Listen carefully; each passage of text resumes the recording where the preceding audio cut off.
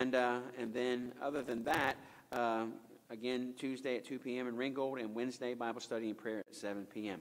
All right, Brother Doug, lead us in the fellowship song. Let's all stand. Let's all stand. Amen. He hideth my soul, 102. 102 for our fellowship song. 102 on the first verse.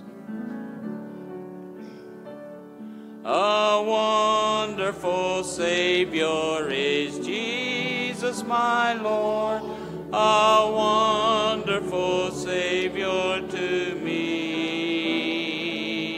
He hideth my soul in the cleft of the rock, where river of pleasure I see. He hideth my soul in the cleft of the rock that shadows a dry, thirsty land. He hideth my life in the depth of his love and covers me there with his hand, and covers me there with his hand. Amen. Shake hands and fellowship. Amen. Amen. Amen.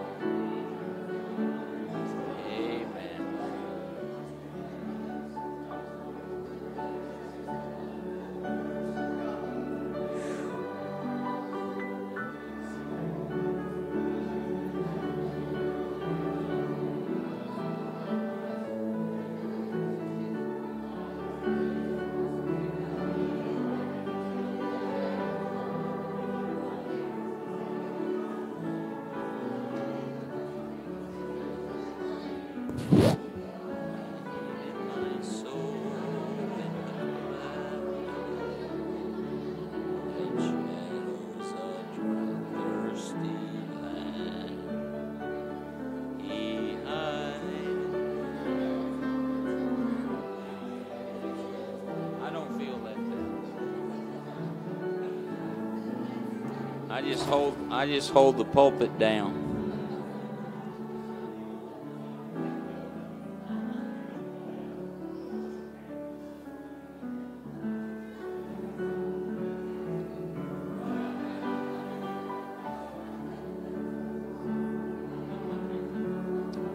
It holds me down. Holds me up.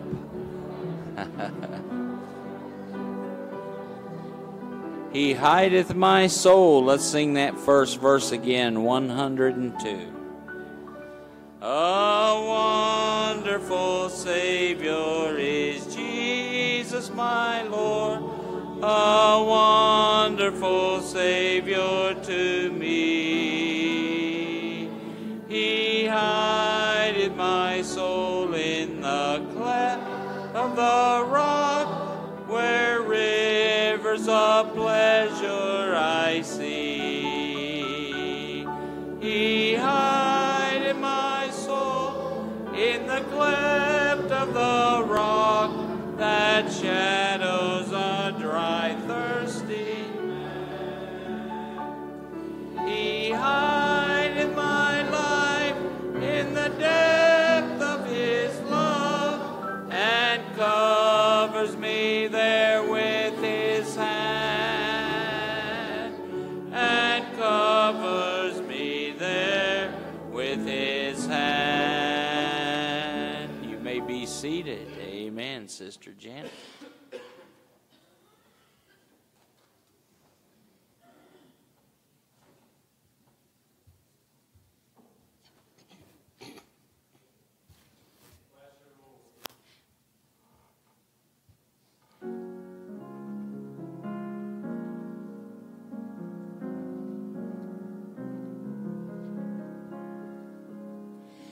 They borrowed a manger of hay for his bed. Jesus, my Savior, no soft downy pillow, no warm cradle spread. For Jesus, my Lord, His were the planets and stars in the sky. His were the valleys and mountains so high. His all earth's riches from pole unto pole. But he became poor to ransom my soul. He borrowed a room for the Passover feast. Jesus, my Savior, becoming both servant and heavenly priest. This Jesus, my Lord. His were the planets and stars in the sky. His were the valleys and mountains so high. His all earth's riches from pole unto pole. But he became poor to ransom my soul.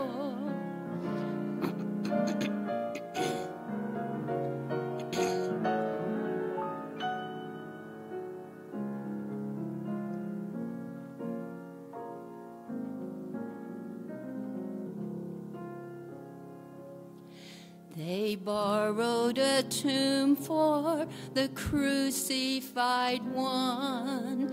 Jesus, my Savior, no monument royal for God's only Son.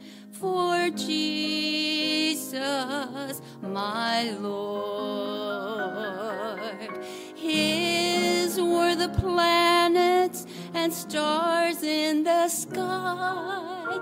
His were the valleys and mountains so high.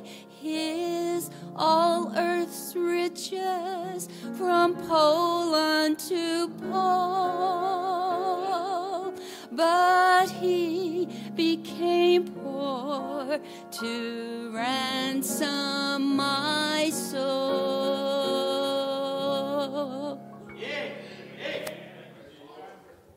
All right. Praise the Lord. Thank you, Miss Janet. Let's take our Bible tonight and turn to Ephesians chapter number 1. Ephesians chapter number 1. Hallelujah. And we're going to look at verses 15 to 23 tonight. And when you find it, you can say amen, and we'll know you're there. Ephesians chapter number 1. And hallelujah, the Baptist bride folks and the crazy people that believe the book of Ephesians is the only book for the church will be happy tonight because we're preaching out of the book of Ephesians. Thank God we're not one of them crazy people. We believe the whole counsel of God from Genesis to Revelation. Amen. But thank God for the truth of Jesus Christ. Amen. Ephesians 1 verse 15 says this. It says, "Wherefore I also, after I heard of your faith in the Lord Jesus and the love unto all the saints, cease not to give thanks for you, making mention of you in my prayers, that the God of our Lord Jesus Christ, the Father of glory, may give unto you the spirit of wisdom and revelation in the knowledge of him, the eyes of your understanding being enlightened, that ye may know what is the hope of his calling, and what the riches of the glory of his inheritance in the saints, and what is the exceeding greatness of the power to usward who believe, according to the working of his mighty power, which he wrought in Christ when he raised him from the dead and set him at his own right hand in heavenly places, far above all principality and power and might and dominion and every name that is named, not only in this world, but also in that which is to come. And it put all things under his feet, and gave him to be head over all things to the church, which is the body, the fullness of him that filleth all in all. And what I want to take our text from is verse 23, where he talks about the body of Christ and the fullness of him that filleth all in all. What I want to preach on this thought tonight: Christ is all I need. Amen. You know, if people could figure that out in their life, that all they need is Christ in their lives. Christ in you, the hope of glory. And how Christ, having him in your life, changes everything. And thank God, he's all I need. Let's pray. Father, I pray you bless the word tonight. God, you are my all. You are my everything. Without you, we are nothing. And God, as we preach on this little thought tonight, I pray that it be a blessing to the family and to the church of God and to those that are listening online and watching, and that the Holy Spirit would speak to all of our hearts. Lord, you are our sufficiency. You're what we need. And thank God, if everyone could figure that out, their lives would be so different. And thank you, Lord, for those who have, and we ask it in Jesus' name. Amen. As you preach on this little thought tonight, Christ is all I need. He's all I need. We have that song, Christ is all I need. Christ is all I need. All I need. Boy, if everyone could get a hold of that. You know, one thing I'm glad of tonight, that Christ is everything. Amen. And when you have him, you don't need anything or anyone else. Amen. Hallelujah for that. Colossians 3 and verse 11 says that he is all in all. You're right there. Look at that. Colossians 3 and verse number 11. Just slide on over there a few pages and notice what it says. It says, wherefore there's neither Greek nor Jew, circumcision, uncertain, barbarian, Scythian, bond or free, but Christ is all and in all. Think about that little statement for a minute. That's the greatness. That's one of the great mysteries of God, that he's everything. He's everything. And you've heard people say they're everything to me. Well, I tell you right now, since December 15th, 1979, God's been everything to me. Hallelujah. You say, what were you without Jesus? Nothing. Nothing. I had nothing without Jesus. But I'm complete in him. Amen. And that's what the Bible says. Look back in, I should have had you stay in Colossians. Look in Colossians chapter number 2. Thank God tonight I am complete in Jesus Christ. He completes me. You know, at our anniversary time, I always give my wife a nice card, and I tell her how she completes me. And she does. God says it's not good for man to be alone. Hallelujah. And marriage is such a wonderful thing when you know Jesus Christ is your Lord and Savior. And I'm so thankful, Lord, because it's a picture of what Christ does for us. Amen. That's why he said, husbands, love your wives as Christ loved the church and gave himself for it. As a wife or a husband complete one another, so Jesus Christ completes us, the child of God. He's the thing, the piece of the puzzle that was missing my whole life. And thank God one day I got complete in Jesus Christ. Amen. And it all got put back together.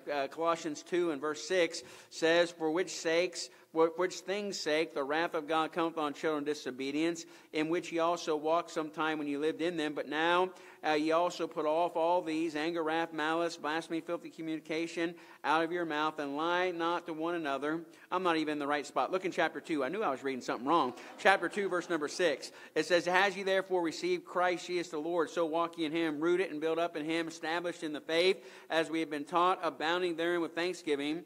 Beware lest any man spoil you through philosophy and vain deceit, after tradition of men, after the rule of the world, not after Christ. For in him dwelleth all the fullness of the Godhead bodily. What it says, and you are complete in him, which is the head of all principality and power.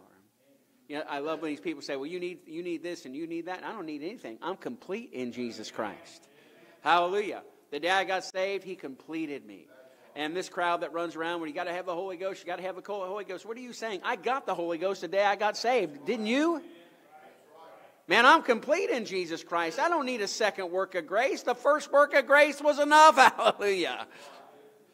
I was laughing. I talk about people, talking to folks. I was talking to a guy the other day, And he said, you know, I got a holiness background, a Nazarene background, a Church of God. I said, so what? I said, hallelujah. My grandmother was holiness, but she was Baptist first. But I'll tell you right now, I said, I believe in the Holy Ghost. He lives inside of me. Amen. I believe in shouting and hollering and all that kind of stuff. I'm for it. Glory to God. Thank God. I wish that they had what we had. You see, I'm complete, so I'm secure in Jesus Christ. I don't get up in the morning and wonder if I committed the unpardonable sin. Hallelujah. If only they could get a hold of the fact that He's forgiven us and cleansed us and made us complete. And hallelujah, there's nothing else we need, because this is how it stands. I'm complete in Him. My record's clean and pure and good. I'm going to heaven, and nobody can take that away, because I'm complete in Him. You know, when you're complete in Jesus Christ, there is nothing like that. Nothing like that. And without Christ, people have to be honest, something's missing. Sinners go through life, what's missing? What's missing? You know? And the fullness and filling of the Holy Ghost, the forgiveness of sin, you know, the feeling of satisfaction. And the sad thing is, Christians who are not walking with Jesus can't find that satisfaction either. You say, why? Because they're missing the integral part. Christ in you, the hope of glory. I mean, when you got saved, you were complete in Jesus Christ, and as you walk with Him, He completes you. Just like the day I got married, Miss Lisa completed me. But my walk with her the last 42 years has been, she completes me every day. And if she wasn't there, something would be missing. Right? And so the Christian who doesn't walk with Christ, something's always missing in their life. And they can't figure out, why is my life so incomplete? What's missing? It's your relationship with Jesus Christ. Amen. And so I'm complete in Him. I'm compatible in Him. You ever met people that just weren't compatible? Now, you ever met someone you just didn't like? I mean, you didn't like anything about them. You don't like the way they look. You don't like the way they talk. You don't like the way they act. You just don't like them. You're incompatible. Now, I always laugh when incompatible people marry each other. And then they go to court and say, well, we have irreconcilable differences. No kidding. You had that the day you met each other. Is that a revelation? You didn't like each other the day you met. Why in the world did you get married? You know, you think about that, but people do stupid things, do they not? And they wonder why this thing ain't working out. And again, it's because they're making a mistake there. You know, and when they make those mistakes, it's a dreadful mistake. Looking again in Ephesians 2, look what it says there. And notice what he said in verse number 11. Wherefore remember that in times past, being in times past Gentiles in the flesh, who are called uncircumcision by that which is called circumcision, the flesh made by hands, that at that time you were without Christ, being aliens from the commonwealth of Israel, strangers from the covenants of the promise, having no hope, without God in the world. And that's a sinner's lot. They're without hope and without God. But now in Christ Jesus, you were sometimes or far off, are made nigh by the blood of Jesus Christ. For He is our peace, who have made both one, and have broken down the middle wall of partition between us, having abolished in His flesh the enmity, even the law of commandments contained in ordinances, for to make in Himself of twain one new man, so making peace. You say, what did He do for us? Hey, He made me compatible. You know, I couldn't get along with God before I got saved. You say, why? Because everything in my life was wrong. But when I got forgiveness of sins, God made everything right. And the person I hated, I now love. You say, did you hate God? Well, let me tell you this. I use His name in vain every day. And I'd get mad and curse God and raise my fist and curse God. I tremble that how God even let me live. But He did. And I thought, Lord, thank You for salvation. Hallelujah. And He made me compatible, acceptable to the Father. How in the world, you think, would any of us be acceptable on our own without Jesus Christ? We just wouldn't be. Ephesians 5 and verse number 25. And again he said, husbands, love your wives even as Christ loved the church and gave Himself for it, that He might sanctify and cleanse it with the washing of the water by the word, and that He might present it to Himself a glorious church, not having spot or wrinkle or any such thing, that it should be holy and without blemish. Now, why when you get saved, how come God just doesn't take you to heaven? How come He just doesn't take you? because He's ironing out all the wrinkles in your life. He's going to present me faultless to Jesus Christ, hallelujah. And who I am now is not who I was the day I got saved. I mean, the day I got saved, I had a lot of baggage, right? I had all them skeletons in the closet. Thank God God opened the closet and got all them skeletons out. And He had me drop off all that baggage down at the Goodwill. I mean, we actually had a church paper drive, and we unloaded about 1,000 Playboy penthouse, and we took it down to the paper drive in green garbage bags. I was thanking God they didn't open them. I'd have hated to have to explain that. But see, we were 17, got saved, and I said, you know what? This stuff's got to go. One of the best decisions I ever make was get that garbage out of my life, you know? And I'd hate to carry that to heaven. Hallelujah. Get that alcohol out of your life. Get that, that Bud Light. Get that out of your life. Get that tobacco out of your life. Get all that stuff out of your life that don't belong there. Hallelujah. And you're more compatible. I wasn't very compatible with the church the day I got saved. But I'm compatible now. And that's because of the work of Jesus Christ. I figured some things out along the way. And thank God He's all I need. Christ is all. He's all I need. I'm complete in Him, compatible in Him. Thank God I'm conformed in Him. You say, what does that mean? It says, for whom He did foreknow, He also did predestinate to be conformed to the image of a Son, that He might be the firstborn among many brethren. He's conforming me to His image. You say, who do you want to be like? I don't want to be like Michael Jordan. People say, I want to be like Mike. No, I want to be like Jesus. The kids asked me the other night, what's your favorite word? And they were all betting which my favorite word is. And I said, my favorite word is Jesus. Lucy laughed. I told you his favorite word is Jesus. I said, that's right. That's my favorite word. That's who I want to be like. I want to be like Jesus. I want to be Christ-like. And I'm ashamed of my condition most of the time. But I'll tell you right now, I'm more like Jesus today than I was 43 years ago when I got saved. 44 now. Thank God. I'm glad you can't. There's no flashbacks. I'm glad you can't go back to what I was the day I got saved. Man, I've come a long way in conforming myself to the image of God. And people are always on a journey to do that. And we're all in different places in our journey. Some people are doing better than others. Some people have a long way to go when conforming themselves to the image of Christ. I don't demand that anyone be like me. But I suggest that everybody be like Jesus. Because Pilate said, I find no fault in Him.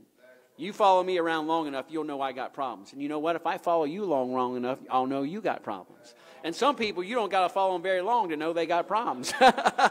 Well, about 15-minute conversation, you know they got a boatload of problems. But it shouldn't be that way with a seasoned child of God. Because God's conforming us to His image. Thank God He's all. He's all. Miss Universe was teaching the 23rd Psalm to some children. She said, repeat after me, the Lord is my shepherd, I shall not want. The little boy repeated, the Lord is my shepherd. He said, make all that I want. Right? He worded that wrong. But see, the Lord is all we need. Thank God the Lord's all we need. If you get Christ in your life, it'll solve every problem. You get Christ in your marriage, it'll solve every problem. You get Christ in your work atmosphere, it'll solve every problem. You get Christ in the center of everything you're doing, and guess what? Your life will be more like this. Don't you get tired of this and this and this and this and this and crazy stuff that's happening? The more you're with Jesus, the more even keel you are with everything. That's why the Bible says we're temperate in all things. And hallelujah, when you walk with Jesus, He's all you need. He's all I need. Christ is all I need. Now, I got a boatload of points here, but we're going to finish on time tonight because I saw all that food they had back there, and I'm motivated by that. I'm like the bus kids. I am like the bus kids, no doubt. And hallelujah. But thank God He's all in all. Can I say this? He's all in Revelation. He's all in Revelation. He's all in the Bible. This book is the complete revelation. Nothing needs added and nothing needs taken away. Someone was telling Brother Scott about them extra books, right? And all that stuff. We don't need any extra books. We don't need a new revelation. We have a complete revelation right here. You know, it's amazing to me. People always look for something new when they haven't even read what's there. Right? I got some new doctrine, some new psalm, some new thing. Have you even read what's there? Thank God, this is complete revelation of Jesus Christ. We don't need anything else. I listen to people quote these funny Bibles, and I said, man, they missed it altogether. They missed it altogether. You say, why? Because most of those new Bibles do not come from the right set of manuscripts. You know, if you start with, can I tell you this? If you start with a crooked board, everything you build on will be crooked. And I've learned a lot about that recently. Framing the house, right? I mean, you need something that's straight to start with, right? And thank God, the received text was straight. The Alexandrian text out of Egypt was corrupt, and that's where all new translations come from, with the exception of the Catholic Bible and the Latin Vulgate.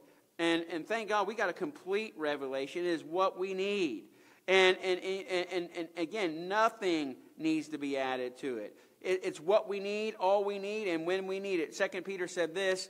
It says, we have also a more sure word of prophecy, whereunto you do well that you take heed unto a light that shineth in a dark place, until the day dawn, the day star rise in your hearts, knowing this, that no prophecy of the Scriptures of any private interpretation, for the prophecy came not in old time by the will of man, but holy men of God spake, as they were moved by the Holy Ghost. So we got a sure word of prophecy. You say, what do you do, Brother Chris? When I got a problem, I dive into this book. And I said, this book has the answer for every situation of life. You say, does it? God has revealed all kinds of things to me from just reading His Word. And every major decision I've made in my life, I have got it from the Word of God and from the Holy Ghost speaking to me. Christ is the focus of the Bible. John 5:39, He said, search the Scripture, for in them you think you have eternal life, and they are they which testify of me. From Genesis to Revelation, it's all about Christ. They say in Washington, D.C., a copy of the Constitution, if you look at it from a certain angle, you can see the impression of George Washington. Well, with the Bible, you can see the image from any viewpoint of Jesus Christ. He's Christ in Genesis, He's Christ in Revelation. All through the Bible, you see Jesus Christ. Why do you think we encourage people to read the Bible? Why do you think Satan tries to get people not to read the Bible? Why do you think the devil gave us counterfeits so we wouldn't have the truth? The last thing that the devil wants you to see is Jesus Christ. And that's why, what's the emphasis today in most churches? It's the music program. And there's so little word. I mean, there's so little Bible being preached. I mean, it wouldn't be enough to keep anybody alive, spiritually speaking. You know, we got an hour and a half of singing and 10-minute sermon. And you say, well, that's a little lopsided. Hallelujah. And it's no wonder we're so spiritually weak in this generation. And Christians do every God-forsaken thing you can think of and call it Christian. And you say, well, you know, what has happened? You know, they've gotten away from the all in all, and that's Jesus Christ. He's the focus of the Bible. Thank God that He is. He's the fulfillment. Christ, the fulfillment of the Bible. The promised seed of Genesis, the Passover lamb of Exodus, the high priest of Leviticus, the serpent on the pole in Numbers, the great prophet of Deuteronomy, all the way to the potentate and King of Kings coming in the book of Revelation. And no matter where you slice it, you will find Jesus Christ in the Bible. And that's why this book is a hated book. You get killed for having this book a lot of places in the world.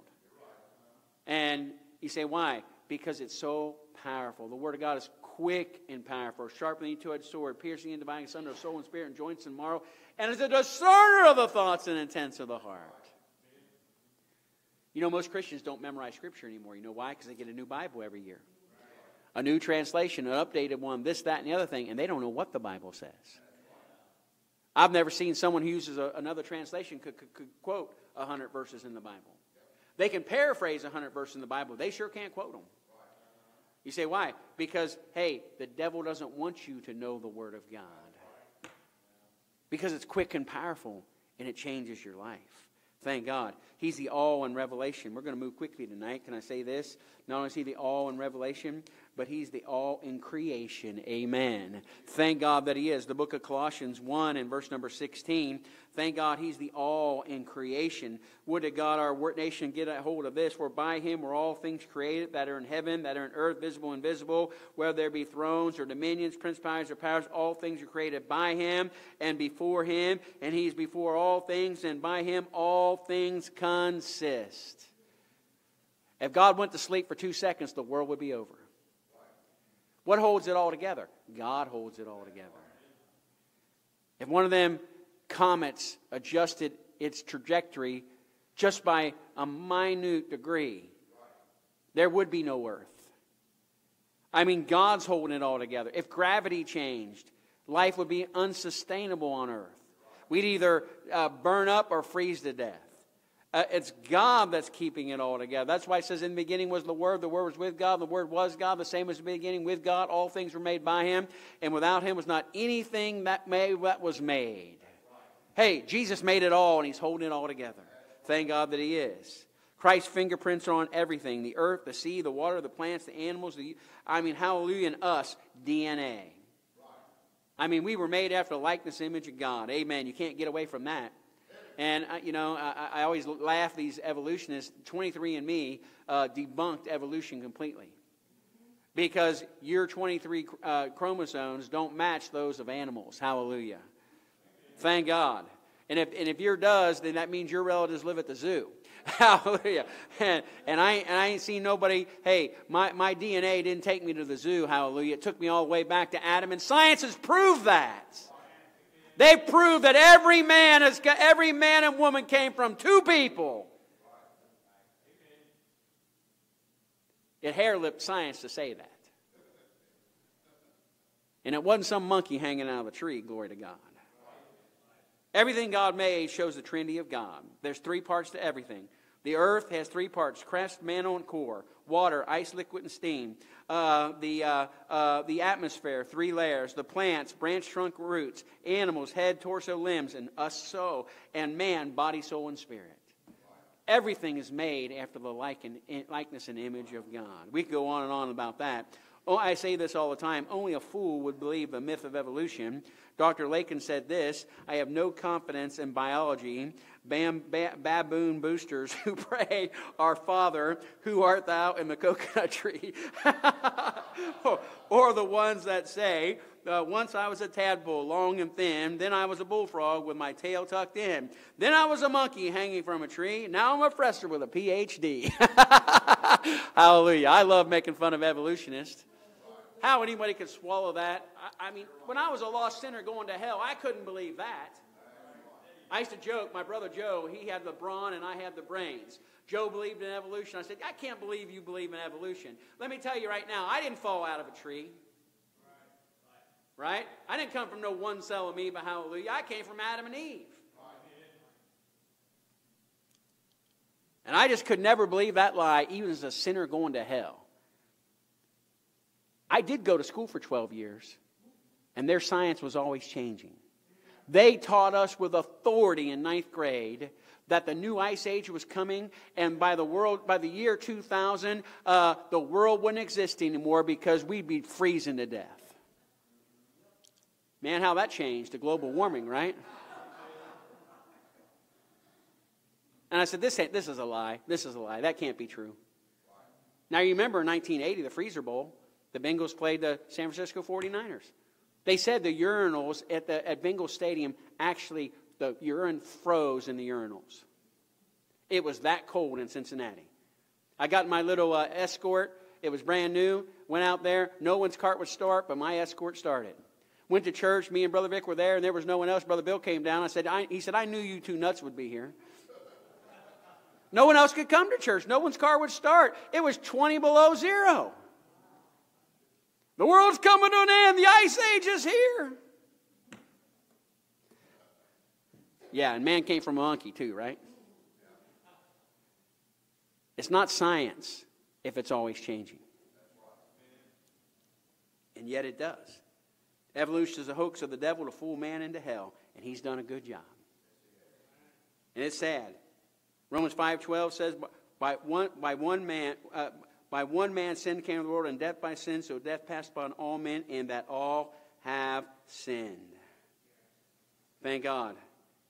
It was Adam and Eve, and God made them.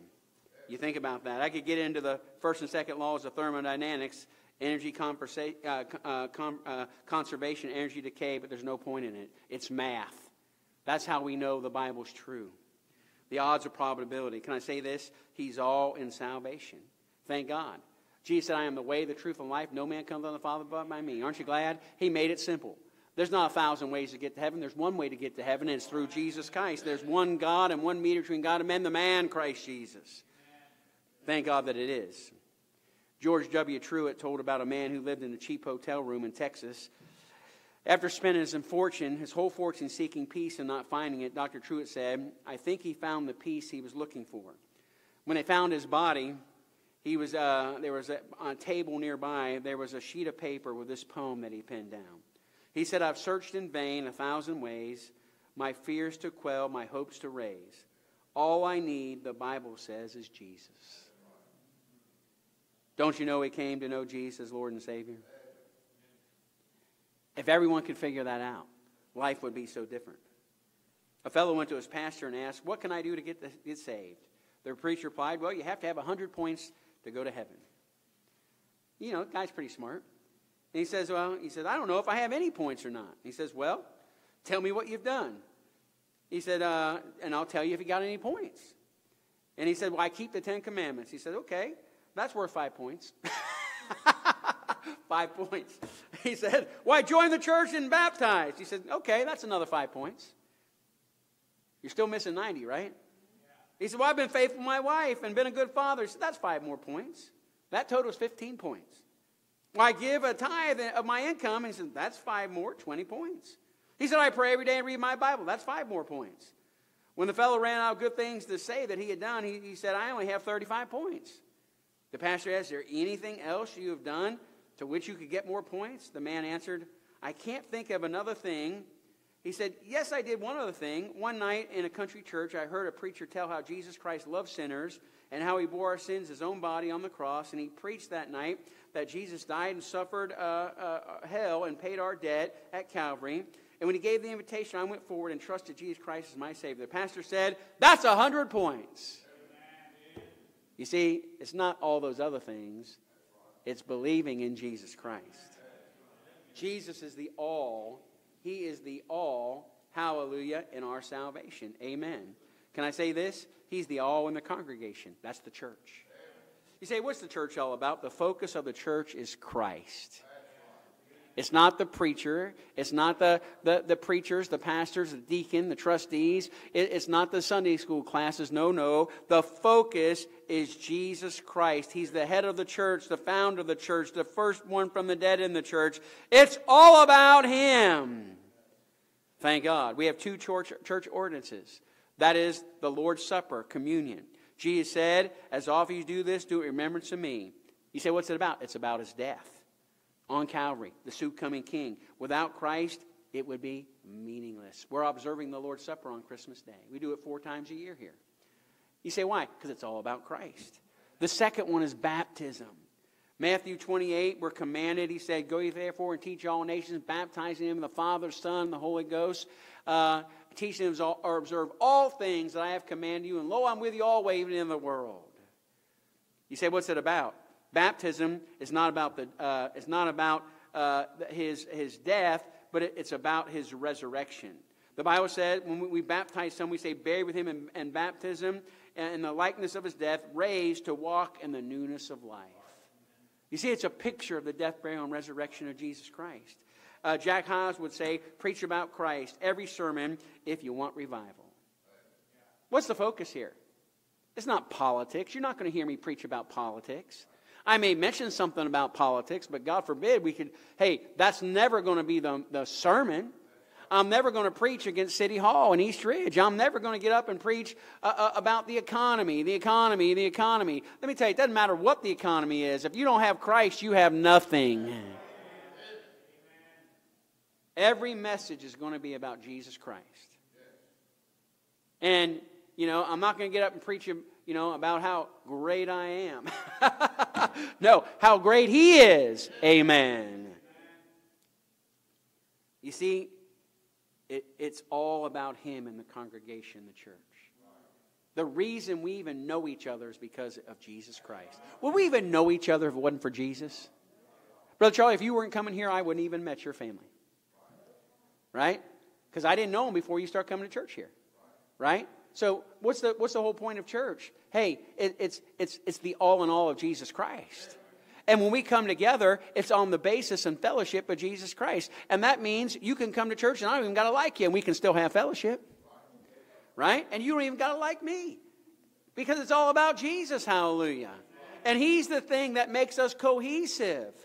And thank God, He's the all in the congregation. Can I say this? He's all in our expectation. Our expectation. He said, what's your expectation? Looking unto Jesus, the author and finisher of our faith. That's who we're looking for.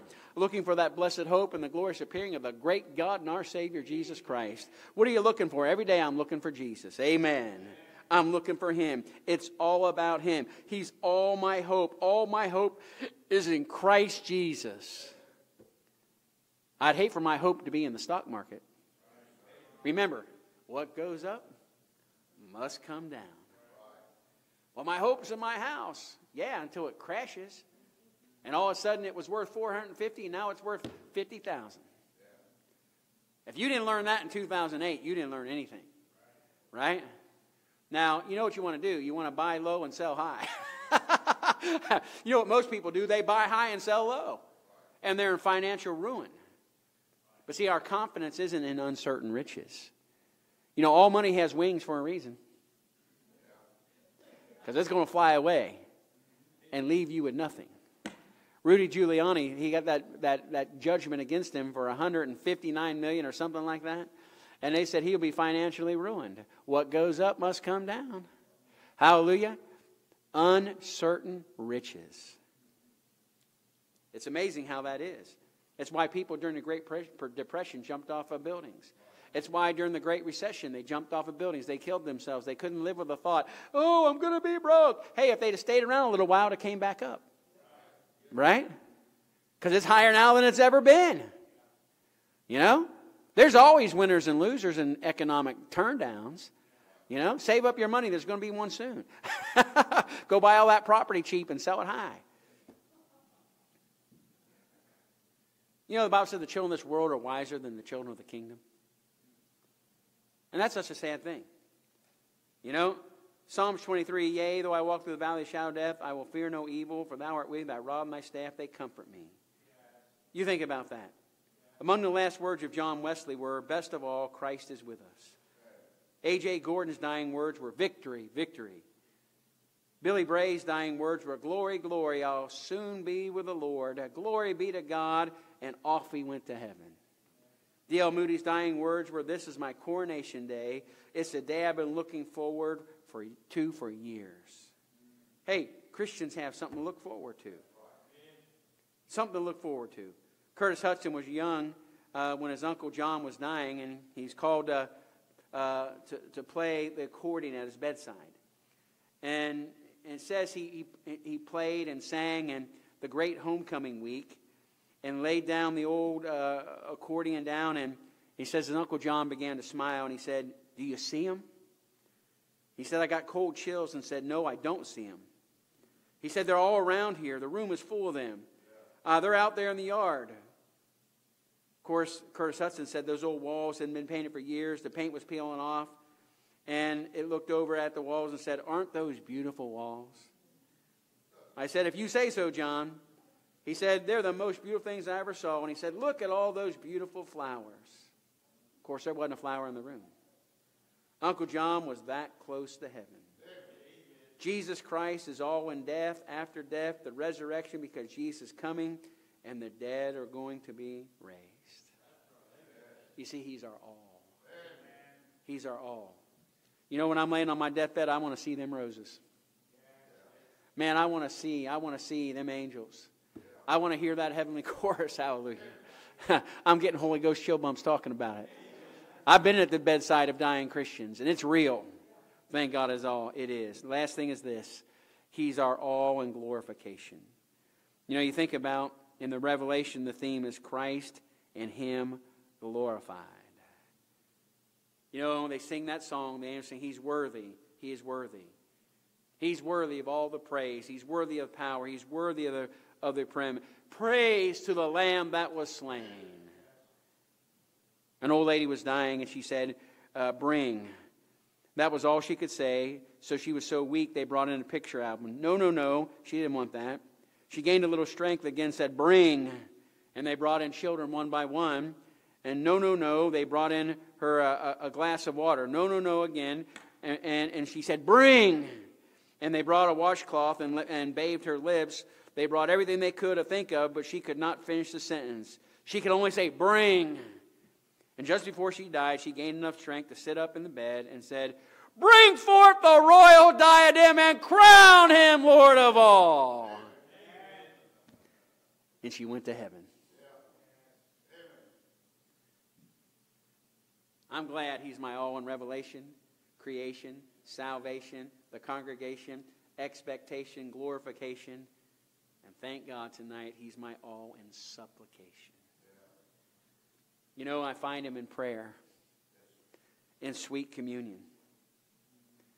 I let Him bring cleansing and renewal to my life. And you know what? He's the only one who can. I was praying this morning, and I found Him in my prayer closet. And I found that He was my all in all. I found Him last night before I went to bed. And I found Him that He was mine all in all.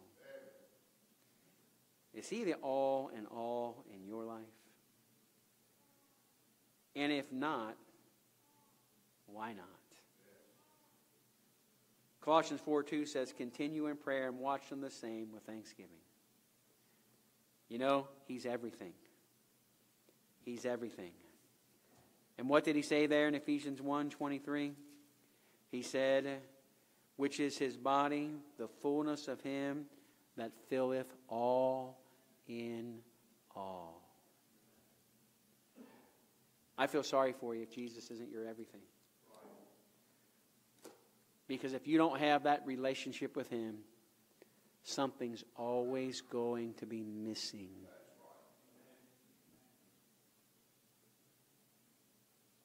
But when you're full in Jesus Christ, you are a very satisfied customer.